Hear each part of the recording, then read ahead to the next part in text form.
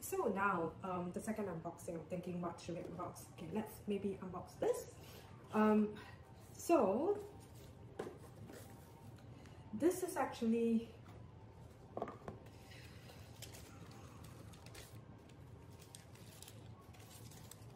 the compact silk wallet, and this color, I think this color is in the terre battue. It's somewhat like almost close to the orange, but in the darker tone. Apparently, according to the SA, this is actually a very rare color.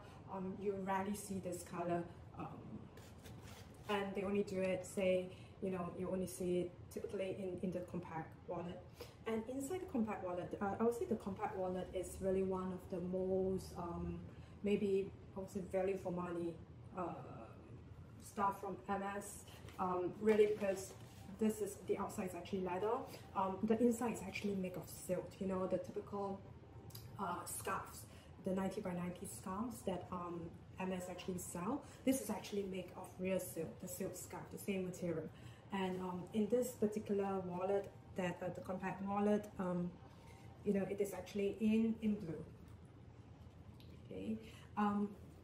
I decided to get this because also with the small bags, my current wallet is actually the Cali Classic size, which is actually much bigger, and this really would enable me to fit in the small bag. So you can actually put, they have two card pockets, and on this side, and two card pockets on the second side, and there's a big slot pocket at the back on each side. So you can actually put 4 cards. Plus, you can actually slot your notes here, and the good thing is they do have, the coin pouch, the coin compartment as well.